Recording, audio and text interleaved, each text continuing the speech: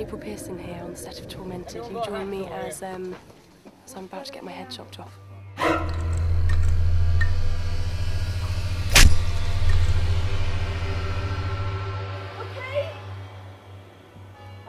I would have gone out with you.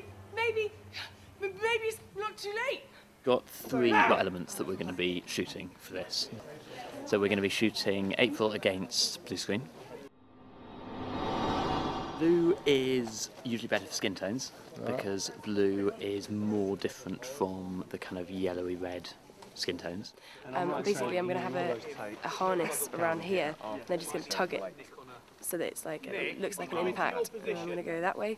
And I'm going to leave my head behind, and my head's going to go that way. We're then going to be shooting a prosthetic neck and shoulders with blood spurting, similarly against blue screen. Basically, we've made a nice little bit of blood in there, and then what we do is we pump it, comes along here, gets attached to a little pipe. It's all fixed and rigged. It goes in the back underneath the prosthetic and shoots out the top. 3, 2, 1, go!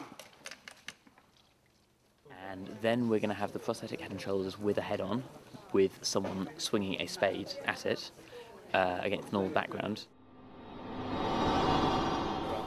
That's my head.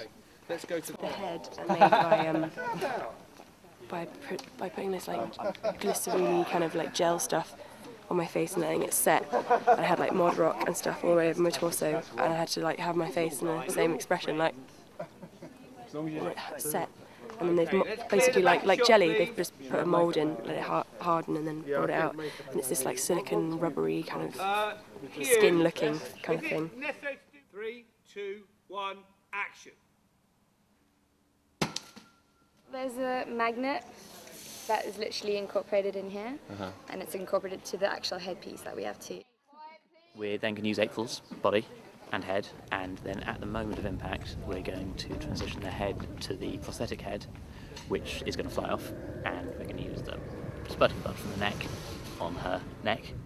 We're shooting it in the order we're shooting it so that we actually can line up the prosthetic head to the position that April's in at the moment of impact. So if we did the prosthetic head first, it'd be a lot harder for her to make sure she was in that position. I'm going to be honest, I don't think I'm going to ask for the head at the end of it. I think that'd be a tad too weird.